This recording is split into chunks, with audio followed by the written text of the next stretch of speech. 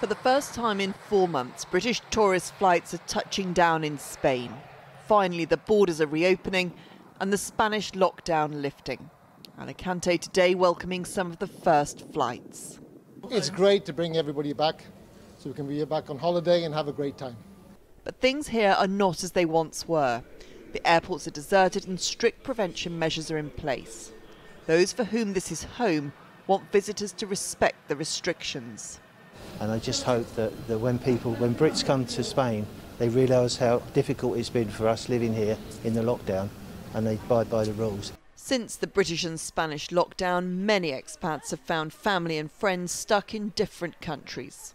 Just picking up my partner today, she went back for a couple of weeks just to tidy up a few bits and pieces. She was coming here permanently on the 1st of May and then the lockdown happened and I've been waiting ever since. So, and here she comes now, bless her. How lovely.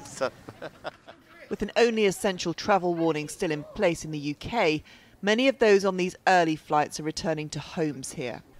But it's the return of more than 17 million tourists that will be so crucial to the economy. Hola.